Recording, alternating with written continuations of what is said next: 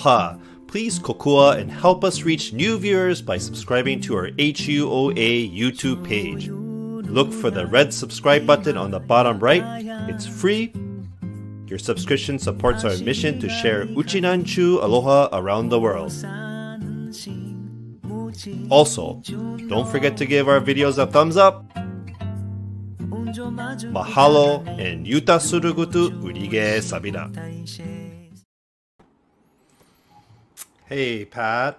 Hey, David. How you guys all What's going doing? on, sir? How are you? Very good, thank you.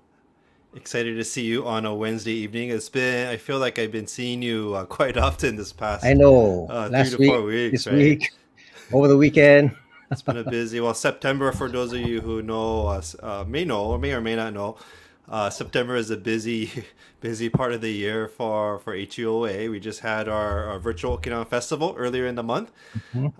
and then we also had the 70th anniversary we just celebrated 2 weeks ago, or maybe it's last week. It's starting Yeah, to so blend already. I know you guys, all the ones that did video editing, like yourself, David, you guys did a super job of editing, and I know it's tiring because it's a lot of work. And I want to thank you, Jacob, John, and Chris, and everybody that helped. It's just so wonderful to see that you guys did a program, and it went off very nicely. So thank you. Yeah, and actually, it takes a whole village because, of course, we had the video editing crew, but there's a lot of thought and is put into from the committee members to put the programming and what reaching out to the club membership to get videos. So Yes, yeah, it was yes, a lot of fun for us. So, yeah. real quick, I just wanted to say hello to everybody out there. Feel free to let us know, where you're tuning in from. And, we would appreciate if you could support us. I think we're just so well over 3,000 followers. But if you could hit the subscribe button, if you're on YouTube, it's on the bottom right-hand side. There's no cost to it, but it does help support and help us spread our message better. And so that would be a big kokua appreciation. And then, if you're able to, we would always love to have if you enjoy what we're putting out. We try to put out as much video content as we are able to. And so if you go to our HUOA YouTube page, you'll actually find over 100 videos and Yuntaku episodes, all the Yuntaku episodes. It's like DVR, so it's play on demand. So even like the 70th anniversary that just aired, if you missed it, it's a 2-hour long programming packed full of club histories and HOA histories, and even tonight's program is going to be very special. So if you enjoy all the video content that we're putting out and support our mission, we would love to have your donation. So you can actually go to the description below and find our link to our webpage, and there's a big donate button at the top right, and we would very much appreciate it.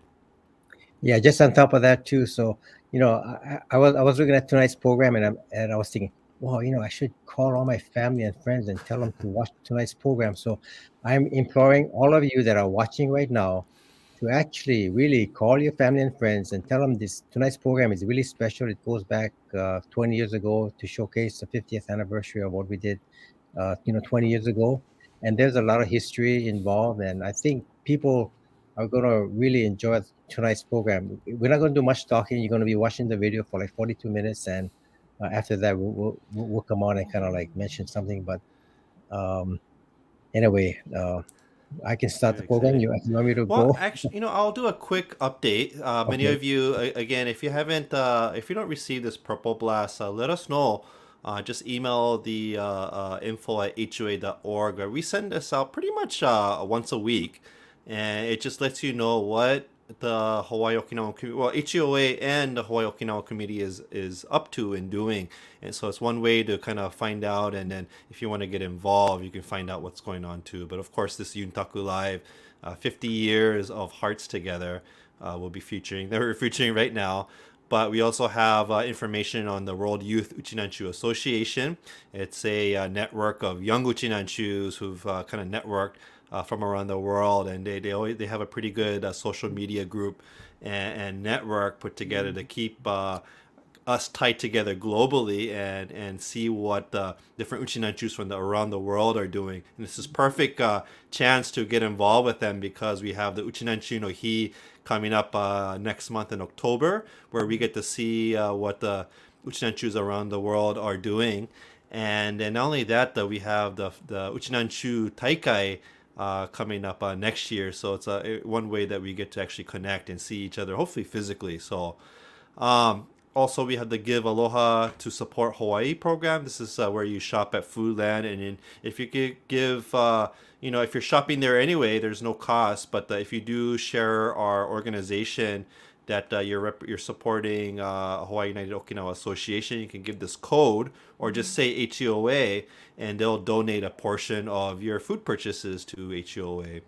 And then last but not least, we also have a survey. Many of you were able to watch the virtual Okinawan Festival. We had over 48,000 views on YouTube and Facebook, and thank you very much to you and around the world. We also were able to reach over, according to KHON, over 300,000 people through KHON, through the week of programming that we've had. There's about 10 different shows. And so a huge reach. We would love to hear your thoughts on what you liked, what you didn't like, your suggestions. So you can go here and take the survey. And all of this is also available on the HUOA website. Good information, David. Thank you. And again, the 70th was this just past week. But if you missed it, you can go to HUOA. Just go to YouTube and go to HUOA web. Just search HUOA in YouTube, and then go to the HUOA channel, and then from there you can find the 70th anniversary programming. It's a great programming. Pat actually has a quick message about the 70th. Yeah. So anyway, for those of you that don't know who I am, I am Pat Miashore, the HUOA 2021 president. So I just want to say thank you to all of you that purchased and picked up our tasty bento to help us celebrate our 70th anniversary last week in the virtual program, and we hope you enjoyed it. Also, a shout out, thank you to our committee members, especially chaired by Gail Watanabe and Cheryl Tanaka of Kushichang Club. The planning committee did a lot of preparation and planning for the bento sales and pickup, the programming, getting club videos and editing, and lastly, getting the clubs to turn in their club displays for an all in person viewing at the Okinawa Center in the Chaya when the COVID pandemic subsides and we can meet in person. So we're hoping for that.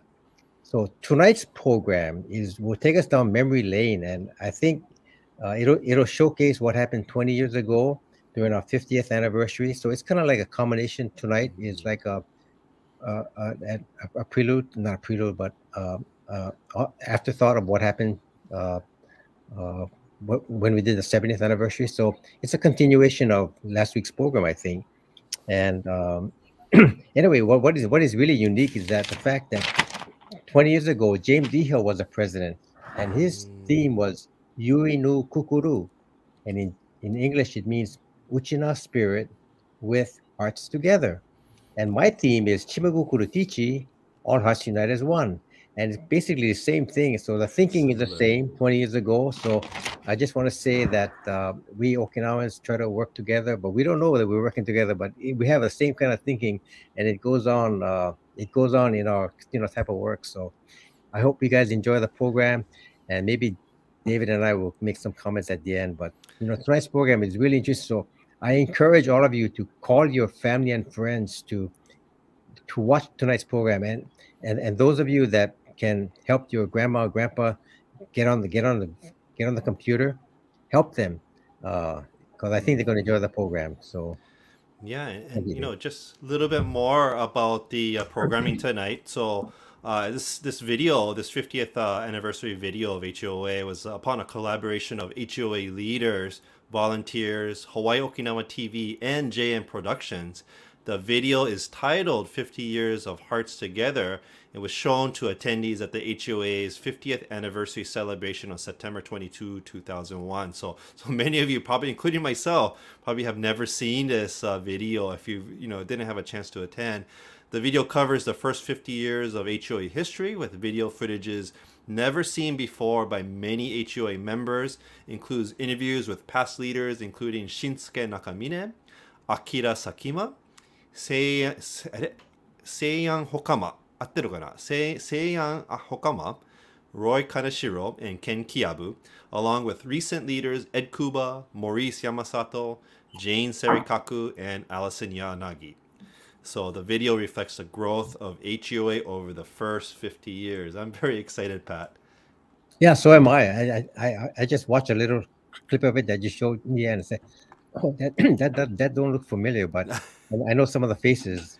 And unfortunately, for those of you that are watching, half of these people are not with us today, but it brings a lot of memories that this is what they did in the past, and it shows the spirit still lives on in today's Uchinanchu people. So yeah.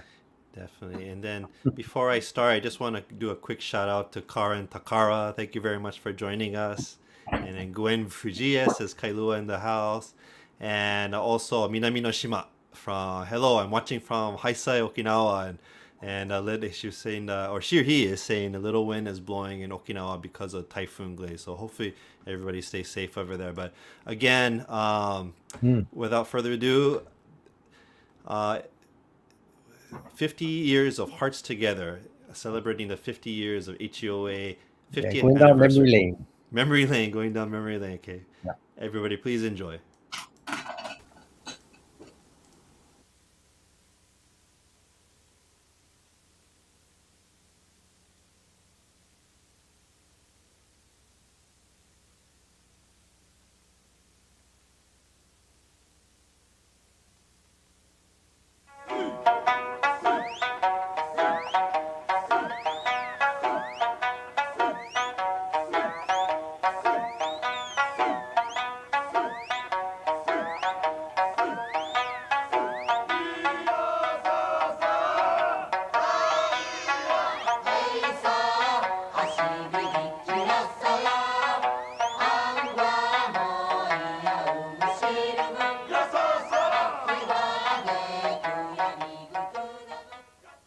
April 1945.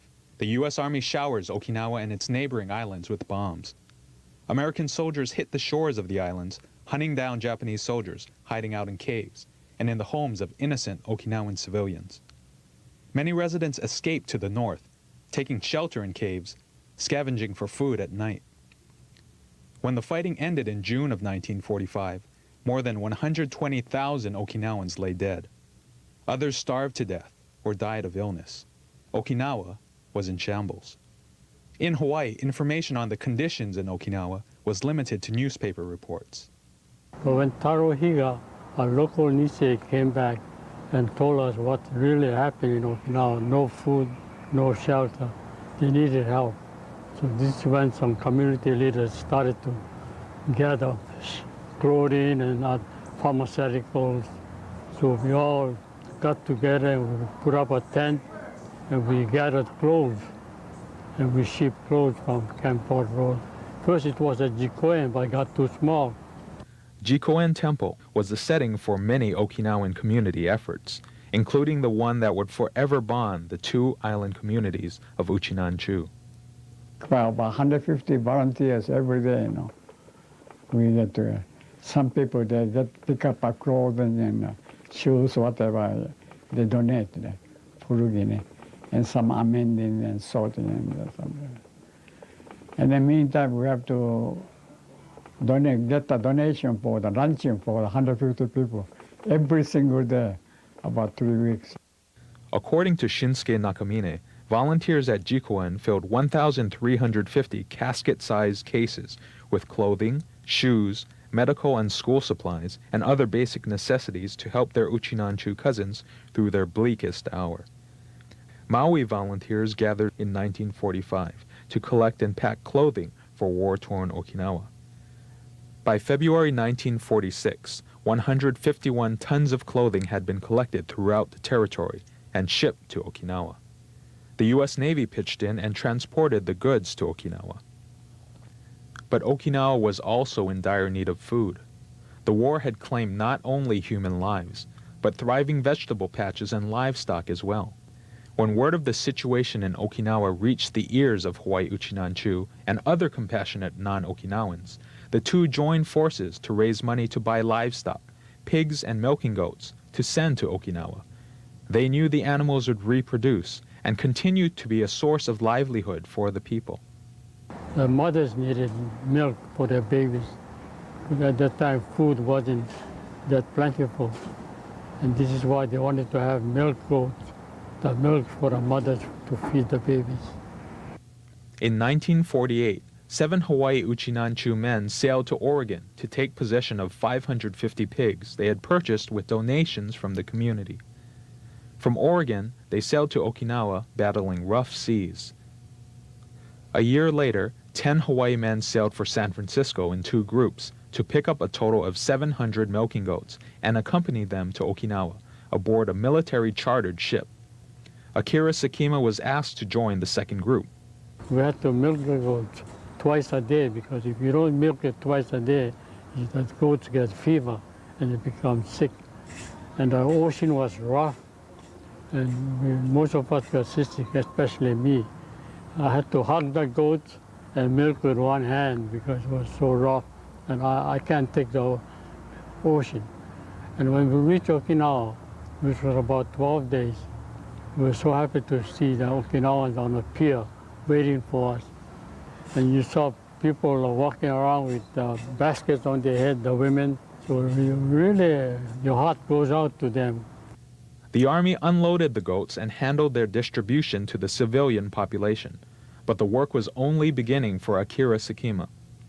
Before leaving Hawaii, he had collected some cash, dollars that Hawaii Uchinanchu had dropped off at his Kalihi Valley home. None of them gave monies for their relatives in Japan. And when I mean money, it's not $10, $20. It was $2, $3, $5. And even at that, I had about $2,000 in money to give to relatives. They knew that their relatives were in need. So they said, please, give it to them when you see them. So I made every effort. That one mission to Okinawa changed Akira Sakima's life forever. Up to that point, only is what we heard from our mothers and our fathers. But when I went there and I saw how they lived and who they were, the relatives and so forth, my interest became greater. You know, it's after that I think that my feeling for Okinawa changed. Hey, that's part of us there. Nearly 4 decades later, when the United Okinawan Association embarked on its fundraising campaign to build the Hawaii Okinawa Center, Sakima was asked to go to Okinawa to seek support from the people. People about our age of that time, which was about 60 years old, 65, they say, we can't forget your people. So they were now, at that point, they were middle management or executive. So they donated. They told me, yeah, we want to donate because you folks helped us when we really needed help. It really brought tears to our eyes. The end of World War II left Okinawa under U.S. occupation and jurisdiction. Committed to continue aiding their cousins in Uchina, many Hawaii Issei and Kibe Nisei began talking about forming an organization of Okinawans that could work with the American government, while also bringing together Okinawans in Hawaii, not as people from one area of Okinawa, but from all over Uchina. The task was a big one. There had been several attempts to establish an Okinawan organization, but all were short-lived, oftentimes hampered by their differences. Until September 1951, when Issei and Kibe Nisei, like Kamesuke Nakamura and other Uchinanchu, decided it was time to get serious, with the establishment of the Hawaii Okinawa Kenjin Rengokai, the United Okinawan Association of Hawaii, made up of 14 member groups. We need Okinawa people. We have to have, so everybody heart together. We build up UOA with Dr. Kiba Yeah? Everyone together. We need. They all time they fight. Never can get together. Yeah? I was the one that stopped the fighting all time. If you were all time like this, yeah? Okinawa people never get together. I asked them, you want do we do again like you follow? They said no. Well, we thinking about make Okinawa group together. So we start Sonjinkai. Yeah? Sonjinkai. And then Sonjinkai people pick up one and join to the UOA. See? Hey, no more higher than everybody equal. The member clubs tended to the needs of people who had come from the same town and village in Okinawa, enjoying the fellowship of Shimanchu at yearly New Year's Shinnen Enkai and summer picnics. And in times of need and sorrow, members supported and assisted each other. The establishment of the United Okinawan Association had its benefits for the clubs. Information coming from Okinawa went directly to the UOA. If you have joined the UOA, then easier to contact Okinawa too, see, through the organization. That's more like official, you see. In the aftermath of the war and during a period of American occupation directed by USCAR, the U.S. Civil Administration of the UQ Islands, concerned for the welfare of their families in Okinawa by a strong organization made up of Americans of Okinawan ancestry, made a United Okinawan Association all the more vital. But Nakamine says the organizers of the United Okinawan Association never in their wildest dreams imagined that the organization would ever be as large or as active as is today's HUOA. The UOA made the move early to conduct its meetings in English rather than Japanese, which helped draw in young Nisei and Sansei. With USCAR funding, many Okinawans were able to come to Hawaii and the mainland United States on a national leadership program to attend American colleges and universities, to observe American business, and even to gain hands-on experience in farming and fishing. And whenever they passed through Hawaii, no matter what hour of the day, representatives of UOA were always there to greet their fellow Uchinanchu. So we're taking care of all those people, you see. Even myself, my memory collection, over 3,000 people we took care. And those days all use Hickam base, not civil advance. So we have to midnight, 12 o'clock, we wake up and meet them, pick them up, and take to Waikiki Hotel, you know, and then following morning we get up early. And then we take them all city tour and like that. In the evening we have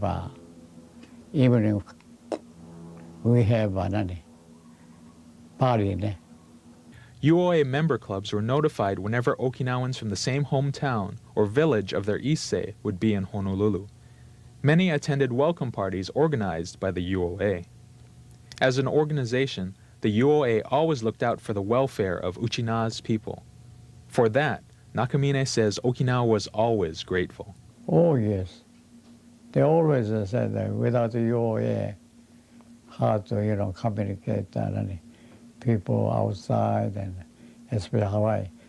They most felt appreciation after war relief, reconstruction period. They helped so much, not financially but spiritually. Warren Higa saw death and destruction in Okinawa firsthand. As an American soldier who was part of the U.S. forces that went ashore on Okinawa on April 1st, 1945. In 1961-62, during his term as president of the United Okinawan Association, Warren Higa found himself in a position to help Okinawans get back on their feet, thanks to programs funded by USCAR. Bringing over farmers, young farmers, to learn how to do vegetable farming, poultry, piggery, not cane field or pineapple now, just individual farming type. As the years progressed, more and more clubs saw the benefit of joining the United Okinawan Association. The UOA kept the member clubs informed through several means, through mailed correspondence and through the media. USCAR also sent Okinawan students to the University of Hawaii to learn English and their own area of study. Okinawans in Hawaii try to represent America in the best light, right? And try to encourage them, use the American resources while the Americans are there. And that's, to me, was the most important message that we could probably give to Okinawans there. Take advantage of their presence there. But the United Okinawan Association did not exist to serve only the people from Okinawa. Its focus was also the home front, Hawaii. In 1957-58, the UOA introduced a college graduates' testimonial dinner. We sponsor every June graduation night for college graduates, University of Hawaii, and from those from the mainland. Honor them and their parents at this function at Nuano YMCA. When they announce the name of the graduate, they call the name, they call up the parents and doko doko son. So the parents are so proud and happy to be recognized. To me, that was our biggest contribution toward education, you might say so. In time, conditions began to improve in Okinawa, which remained under U.S. occupation. Naha City, which had been obliterated in the Battle of Okinawa, underwent massive reconstruction. Throughout this period, UOA leaders were invited to visit Okinawa on friendship missions. In 1964, UOA President Seiyan Hokama received an invitation to visit Okinawa. There, he met with Chief Executive Seiho Matsuoka, USCAR-appointed leader of the Okinawan civilian population. So I requested some kind of gift for Hawaii's Okinawa 80 years old people. So-called, we had a Bonen Kai and Keiro Kai, the honoring elders. So I had a 300 gift from Mr. Matsuoka. So we really enjoyed that. In the years that followed, the nature of relations between Hawaii and Okinawa transitioned from relief assistance to Okinawa to expressions of love through Okinawan culture. The culture of Okinawa was highlighted in cultural jubilees sponsored by the UOA. Okinawa supported the effort by sending many of its dance masters to Hawaii to perform in music and dance programs for their Hawaii cousins. The 1970s was highlighted by Okinawa's reversion to governance by Japan and continued development. On the home front, the UOA continued to grow. 1980 marked a major turning point in the history of the United Okinawan Association, when close to 40 Sansei Okinawans were invited to visit their ancestral homeland by Governor Junji Nishime. When cultural historians look back on the history of the UOA, this two-week visit to Okinawa could stand out as the catalyst for today's Hawaii United Okinawa Association. For young Okinawans like Ken Kiabu, who the following year became the first Sansei to serve as president of the organization, the journey to Okinawa ignited the kind of energy, excitement, and enthusiasm that continues to bear fruit even today, 2 decades later. A lot of the members came back so motivated, and they got involved in their own Sonjinkais, they got involved in the UOA. I think this was really the start of the UOA blossoming, because as we started with all this enthusiasm, they got their friends involved, and so we got more people involved, and so I think the group, the circle got larger, and this is why I think the UOA burst into the community. I mean, the Niseis worked hard, and then I think things just kind of stayed status quo for a while, and then after this trip, we got rejuvenated, and so things changed, and bringing all this young new blood in, I think, really helped the organization. The key to UOA was turning over leadership to the younger guys. I think that's the biggest step they could have done to expand the organization. And it all began with that trip. Not all of the young people were initially thrilled about going on the trip, recalls 1981 UOA president Ken Kiabu. For a few, their parents or their Sonjinkai had submitted their name, and they were selected. But as the trip progressed, as they learned about how Okinawa had come to be, about its history, its economy, its culture, as the warm smiles and generosity of Okinawa's people began to penetrate their hearts, as they walked the land that had once been home to their own grandparents, something began to change. For about 3 days, we all had to go to our own families and live with them. And most of us didn't speak Japanese or didn't know much Japanese. And so they were very apprehensive about going and staying with their relatives, and even I was, because couldn't speak Japanese. But after the third day, when they came back in the hotel, you couldn't stop them from talking. And they came back with so much omiyage. But I don't think just the omiyage was the thing was that they got to meet their relatives, they ate the food, they learned about their roots, and they came back so enthusiastic. I mean, it was like night and day. When Ken Kiabu was installed as the UOA's 1981-82 president, his fellow officers were all Sansei, who had just a few months earlier been part of that first leadership group to visit Okinawa. We started the Uchinanchu paper. We thought that we need to get some kind of a newsletter out so that we can inform the members. And the Hue Makaala used to have their, softball games and stuff, and that kind of dwindled down. And so we started to revive the sports program, like softball and volleyball and stuff. The level of enthusiasm was simply amazing. From that trip was born the young Okinawans of Hawaii, who brought to the United Okinawan Association new ideas and perspectives, tremendous energy, and a new commitment to ensuring that the cultural heritage of the Okinawan people would live on. Today, one of the most visible expressions of Uchinanchu pride is the Okinawan Festival, an event that was inspired by that 1980 trip to Okinawa by Hawaii Sansei. UOA President Roy Kaneshiro saw the festival as a way of bringing together all of the UOA member clubs. Like anything new and untested, some people were initially apprehensive. But once we felt that we decided that we're going with the festival, and everybody just pitched in and worked really hard to make it a success. Stanley Takamine, who had served as 1979-80 UOA president, agreed to chair the event, which, in its own humble way, said so much about the beauty of the Okinawan spirit and of the value of working together. Kaneshiro says the first Okinawan festival was more than just an attempt to replicate an event held in Okinawa. It was the result of the encouragement of the Issei and Nisei generation and the leadership of the UOA, who gave the 1980 group the opportunity to retrace the steps of the immigrant pioneers. As the Okinawan Festival unfolds each year, Roy Kaneshiro remembers one moment in September 1982 that made all the anxiety and hard work worthwhile. This elderly Issei, and she came up to us and she had told us, at this point in her life, being kind of old and, not in really good health, she knew, she could never go back to Okinawa. So to see something like this, in Hawaii, she was really happy. The first festival, being, at Makui Pavilion, it seems so small compared to, today's one at, Kapilani Park. And I don't think, any of us really realized, that it would have grown, to this proportion.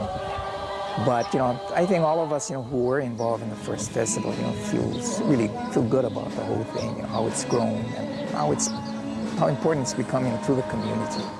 For Roy Kaneshiro's father, Akibe Nisei, seeing his son get involved in the Uchinanchu community was like watching him being reborn. Before that, only just I'm Okinawa. That's all. Mostly Okinawa. About Okinawa, he don't know. Yeah. After that, he president, all people together. Aside, he know. He find out Okinawa is good, and my grandfather them. He came to Hawaii.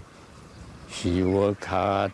I mean, one of the most important things is that people, they're not ashamed to say, I'm Okinawan.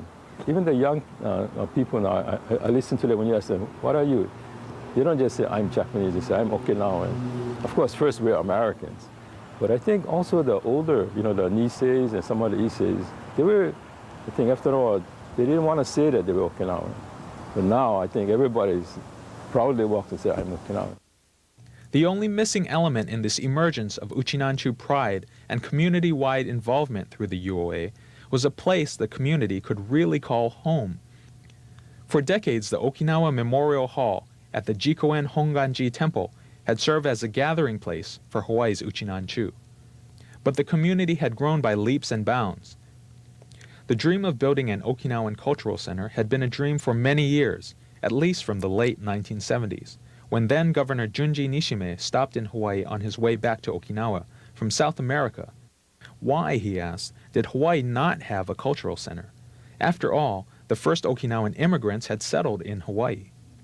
So in the early 1980s, Uchinanchu architect Maurice Yamasato was asked to come up with plans for an Okinawan cultural center. He met with several community leaders, among them Peter Iha, Albert Teruya, and Stanley Takamine, to assess the community's needs. From those discussions came Yamasato's first plans for a center. But the plans for a center never went beyond the drawing board. In 1985 or thereabouts, I went to Okinawa and I visited certain of our friends in Okinawa and government officials. And again, I mentioned the idea of an Okinawan Center here in Hawaii. Our closest friend in Okinawa at the time, Kamesuke Nakamura, longtime president for the Hawaii Club in Okinawa, said, hey, you guys come over here year after year and you're talking about building a center, nothing happens. The people here in Okinawa are starting to think that you folks are all mouth, no action. And that shocked me. Kuba came back to Hawaii and began talking with Stan Takamine and Gary Mijo, who agreed to co-chair the project. Maurice Yamasato's drawings were rolled out on the table again, and George Uema began working on the center's design and construction. When Edward Kuba's term as HUOA president ended in 1987, he turned right around and assumed the role of fundraising chair. On March 16, 1989, the United Okinawan Association broke ground on the 2 1/2 acre parcel on which the Hawaii Okinawa Center today stands. There was no turning back now on the dream for a home that would honor the sacrifices and fortitude of the Okinawan Issei. January 7, 1990. In Hawaii, the Okinawan community opened the celebration marking the 90th anniversary of Okinawan immigration to Hawaii by honoring their past. 90 years earlier, 26 immigrants had come ashore in this new land after nearly 10 days at sea. Tens of thousands of immigrants from the islands of Okinawa followed in their footsteps. Life was harsh and oftentimes so lonely, but they sacrificed and persevered. In the rich, warm soil of Hawaii, they planted sugarcane and new family roots. From the get-go, the year 1990 had been targeted as the year the doors to the Hawaii Okinawa Center would open to the community. Until that day, they worked at a feverish pace.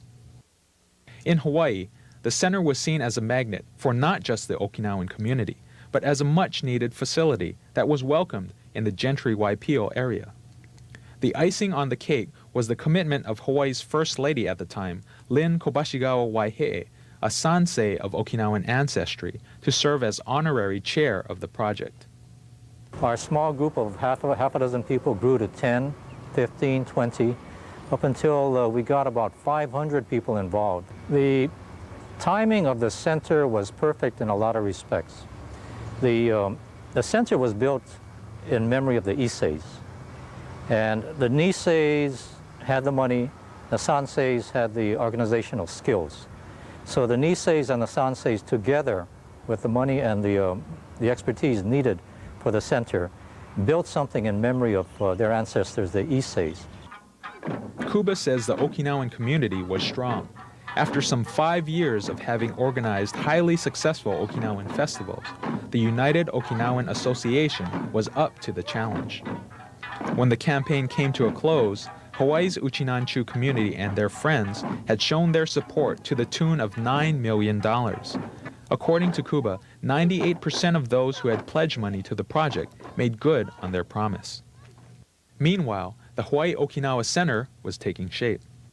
Even when it had been just a drawing on paper, Yamasato had wanted to have kawada tile grace the roof of the building.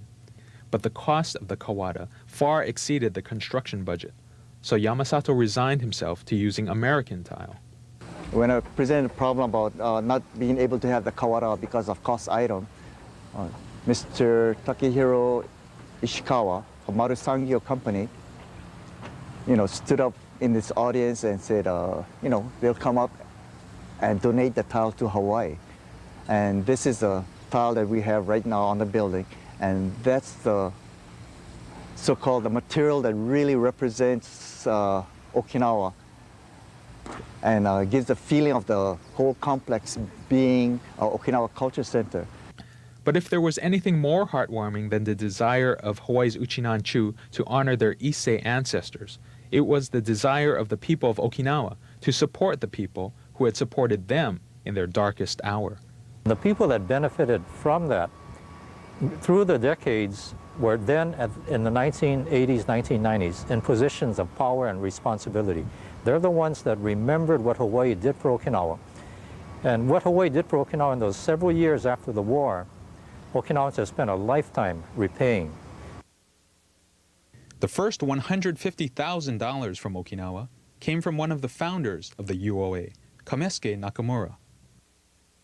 Gracing the Hawaii Okinawa Center complex are two gardens that complement each other. The Issei Garden, honoring the community's rich past, and the Takakura Garden, symbolizing its present and the future. Both gardens are kept beautifully maintained by a core of dedicated volunteers. People like retired school principal George Nakasone.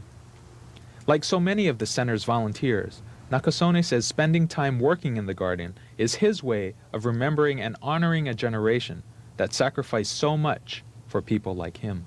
Not only my parents, but all the Isseis that I have known throughout my lifetime.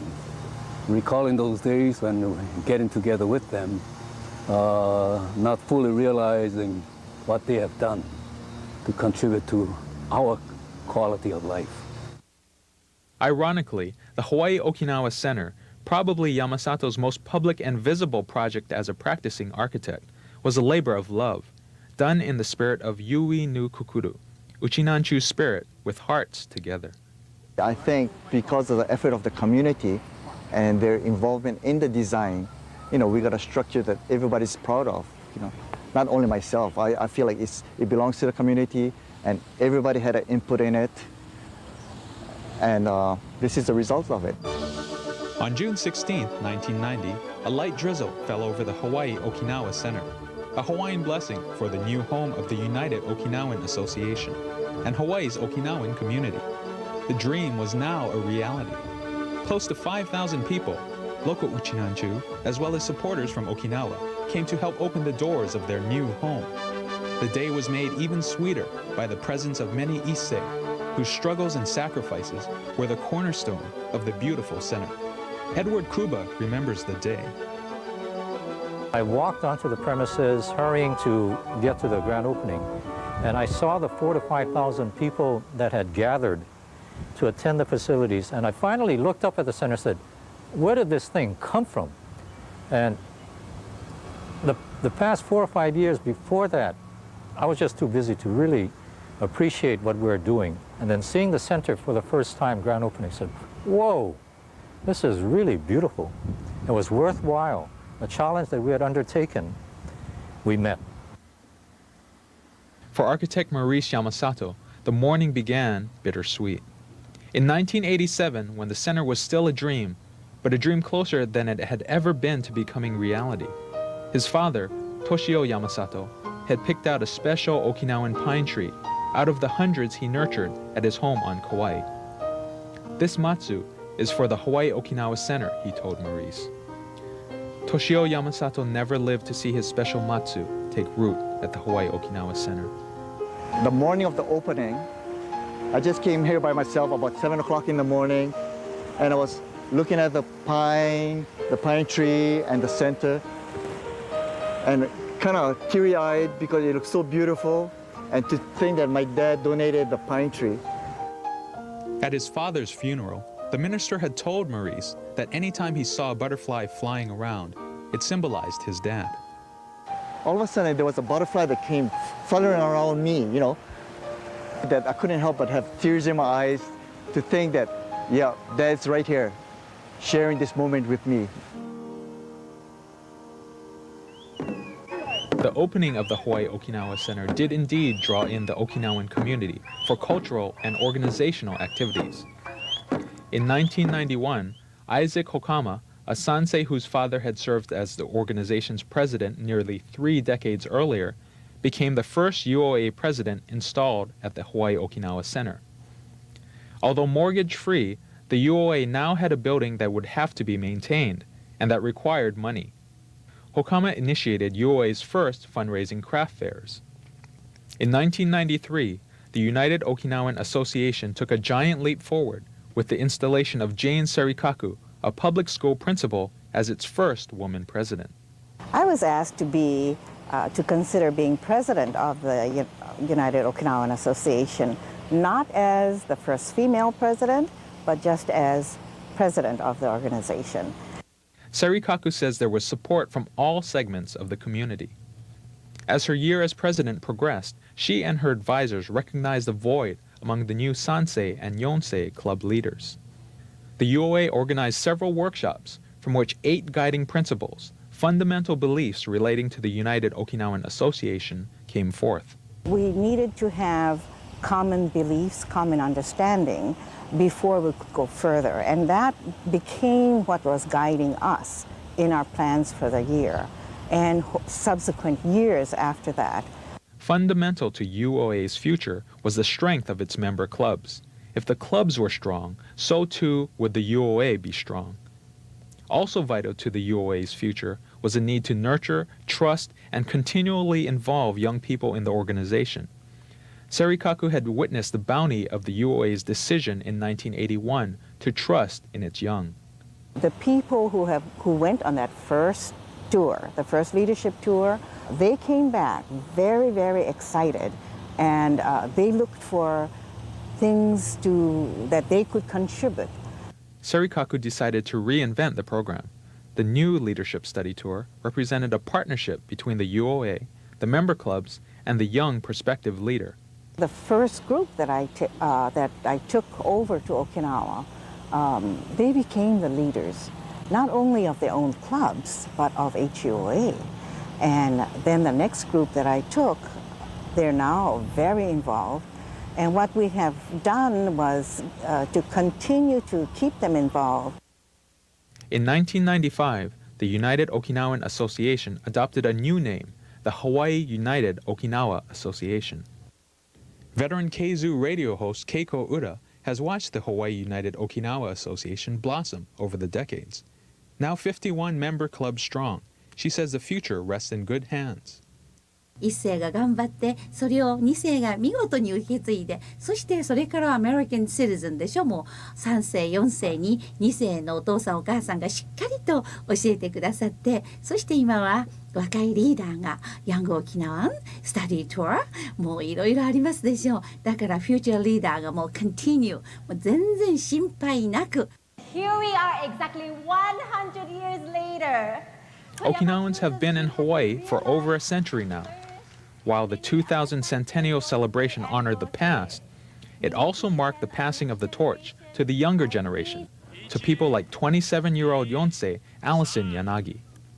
I don't know exactly why I understood that I was Okinawan, but ever since I was a child, I always knew that I was Okinawan for some reason. And I attribute a lot of that knowledge or that consciousness to my grandparents, especially my grandmother. Yanagi visited Okinawa for the first time while a student at the University of Hawaii on an exchange program with the University of the Ryukyus. Her month-long visit opened up a new world to her and led to several more and longer periods of study and observation. It was one of the most influential experiences in my entire life because the people that I met there, the experiences that I had, really, I guess just affected me in a way that I never thought I could be affected. Her childhood introduction to Okinawan culture led her decision to study Okinawan dance, which led to sanshin lessons, and then kucho.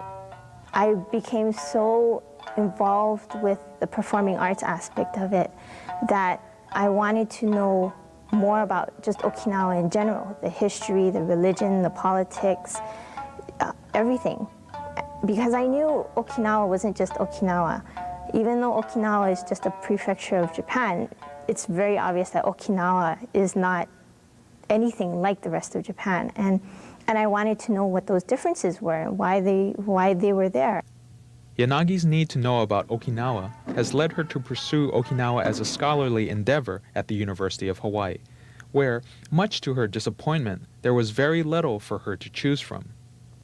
She has returned to the University of Hawaii's Manoa campus, working towards her master's in Asian studies, with an emphasis on Okinawa.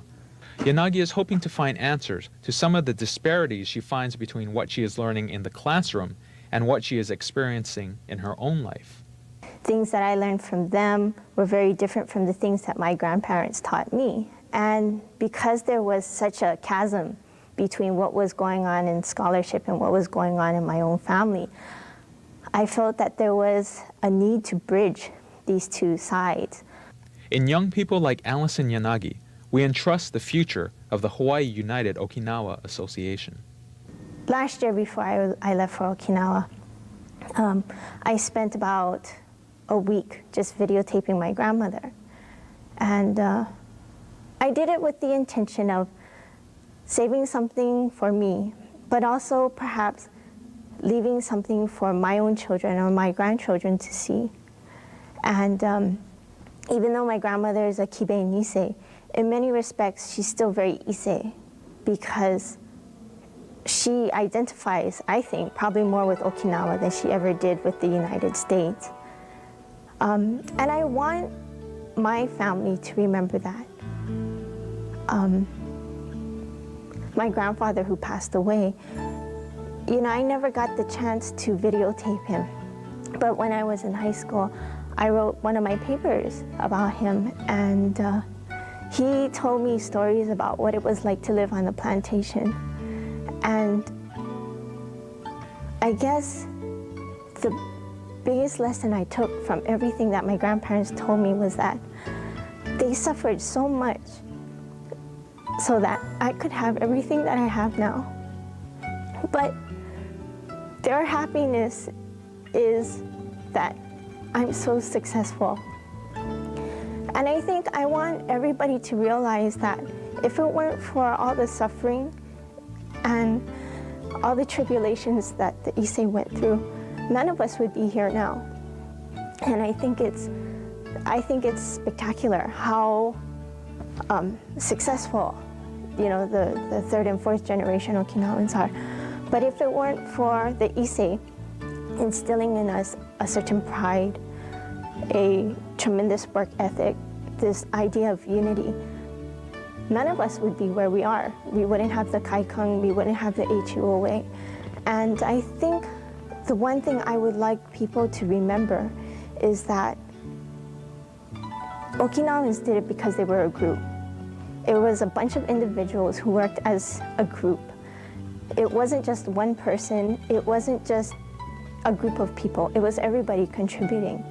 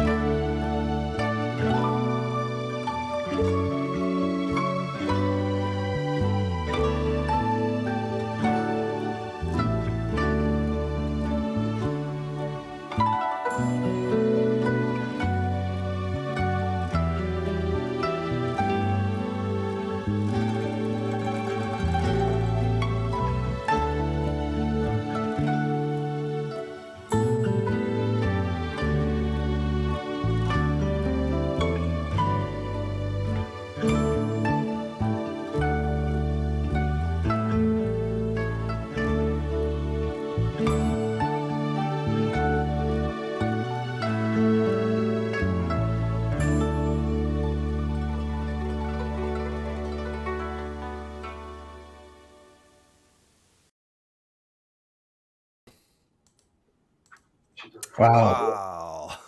Wasn't that a good show? That blew me away, Pat. Yeah. I looked at it and said, "Wow, that really happened like 20 years ago." Yes. So I kind of recall it, but it's all new to me now. I'm glad I saw it. You know that feeling of being Uchiranchu came out at the very beginning when Mr. who was that? Oh, I forget the guy's name already. Mr. Nakamura. Mr. Oh, yeah, Nakamura, yeah, yeah. yeah, yeah, yeah, yeah. He just said, we all you fella, you talk about pidgin English. He talked about let's work together, and I think that's where it all began. You got to work together, otherwise you guys gonna fight. I don't think what happened. So Oh, yeah, yeah. This is all new to me because I've only been in living in Hawaii since 2006, and so this is, I mean, completely new to me. oh yeah, And just wonderful to see. What my observation. How I got involved was, when I went, very similar to many of the leadership tour members. I went to Okinawa, and that's how I got inspired. But then you work with community members involved in HUOA, and everybody's just so passionate and then gives their all best just to help the organization and the community strive. And so it's great to see that it's been kind of going on, 20 years ago, 30 years ago when the Kaikan was built, and yeah, it's just wonderful to see how that story became. So, wow. you know what really got to me is that when the guy said,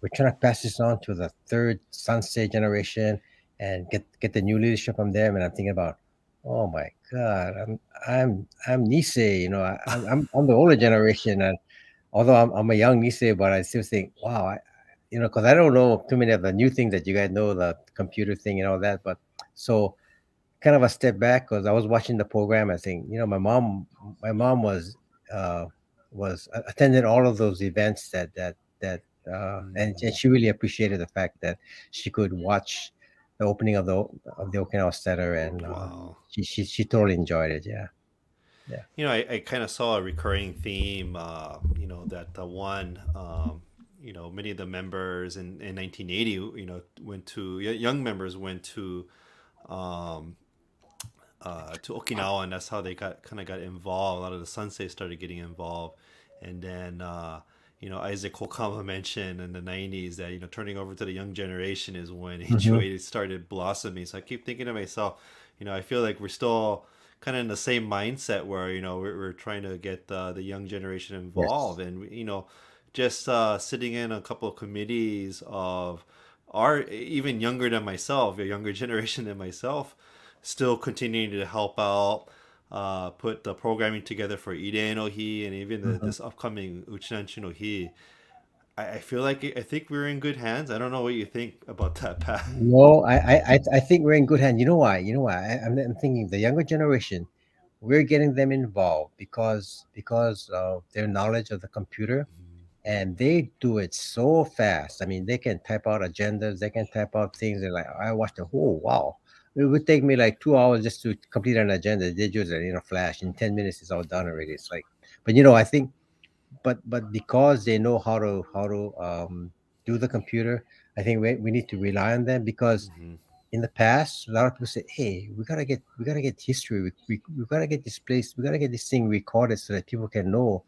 And we're doing it now with Yuntaku Live because which you and Lynn involved last year. I think it's a wonderful program that just evolved, and I think, wow, you guys did it just out of the whim because where it was in a COVID pandemic, but it serves its purpose because people from all over the world can watch it, and not only that, it goes on YouTube and it kind of stays there forever. And we're watching the beginning of new performing arts groups or performing arts group coming, and they're telling their story how they began, and I think it's a wonderful way of telling people, hey, you want to know history? Go on YouTube and go watch all these programs because it comes on Channel 53 on a regular basis, and although we don't have a set program for it, but if you go to Channel 53 and you kind of surf the channels, you might catch it, and then even though you watched it one time, you watch it again, and you learn a few things, and that's what I've been doing. So for those of you that don't know what to do and you don't want to watch regular TV, go channel 53 or go surf the internet and go watch all the YouTube programs, because you're gonna learn a lot. And if you want to learn about history, that's the way to do it. And for you younger generation, I totally understand that you guys are like getting involved with creating website, and that's what we need. We need to have the younger generation come in, so you guys can create the website, and us old guys can tell you what to do. And, Pat, I think it's also great that I think the younger generation could also use a little nudge, and I like how you get many of your grandkids involved to be committee members to help put up with some of these. So I think have some encouragement from the grandparents is always helpful. Yeah. And it's just one way to connect with your younger generation, your grandkids, and maybe they can show you how to do some of these. Being able to watch on YouTube and so forth. So wow, I think very much important Yeah. for those I'm of always you out asking them there. questions. Hey, how you do this? How you command save? How you do that?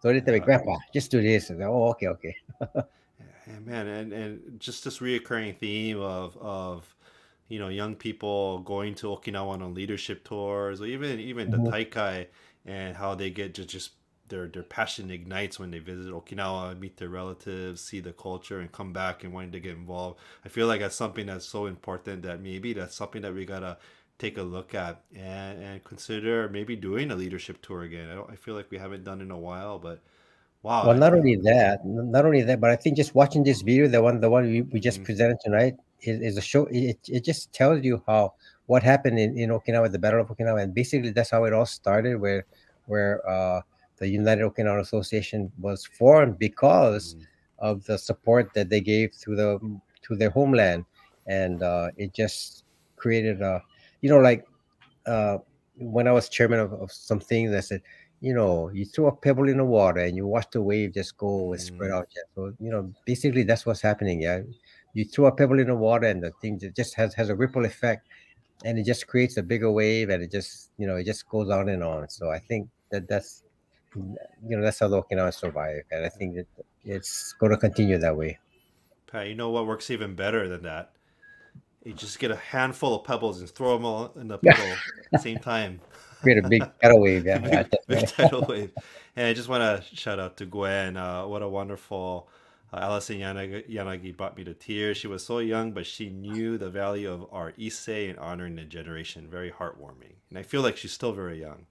I did all that too, because I Mhm. was kind of emotional on that part too, because I could feel my I could feel basically. I think everybody has their own feeling of what their grandparents were like or their parents were like, and so yeah, it brought out a few emotional effects on that. So I could see where she was coming from. Thank you, Tristan, Allison. Tristan, thank you for tuning in from Waianae. Carolyn Ozaki from Kakaako. Thank you very much for tuning in. I hope, wow, I hope you were heartwarmed. I was, and I hope you learned something new about our Okinawan community and HOA. Although we were watching the 50th anniversary that was aired in 2001, we are celebrating 7 years of Hawaii United Okinawa Association this year. So, Mhm. man, cheers to another 20 years, 10, 20 years. Well, we only got 5 more years, 4 more years to the 75th, and I think we Yeah. should have a real bang Another up big, performance on that. big Yeah. milestone anniversary. Yeah, very excited. Hopefully, COVID will be subsided. We'll have a big celebration, and plus, I think maybe we can do it both ways: yeah, virtual and Yeah, big yeah, yeah, celebration. yeah, yeah. I think so. That would be perfect. Yeah. Oh, Pat, man, what a show! I thought this was a great way to just kind of remind us of, what makes our Hawaii Okinawan community. So, hope you So enjoyed vibrant. it.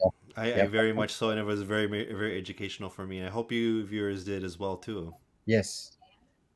I hope all of you told your family to watch it, because it's an inspirational thing to watch, and it kind of brings back memories from the past. And yeah, so it was very very heartwarming to watch. Um, Yeah. Yeah, Chimugukuru Tichi. And then again, you know, if you missed it, you know, if you were trying to let somebody know, again, you just got to go to YouTube, search HUOA or Hawaii United Okinawa Association. You can watch all the shows. Yes. 100 plus shows or so. So enjoy it when you have time, and it's a great learning experience. So thank you very much, everybody. Thank Tristan, you, everybody. thank you from Waianae. My girlfriend is Okinawan and found her family on the OGSH database after watching a previous Yuntaku episode. That's amazing. Guys, wow, that's exactly, you know, what we're looking to do. So that's wonderful. I thought the membership would increase after that show. Yeah. Absolutely. Well, thank you very much, guys. Again, Yuntaku Live, we're on every second and fourth Tuesday of the month, so please tune in. We'll check you guys out later. Pat, have a great evening. Everybody out there, great evening. Mahalo. Mahalo, ya. Nihe debiru. Penife debiru. And what? Yuta saragutu onege.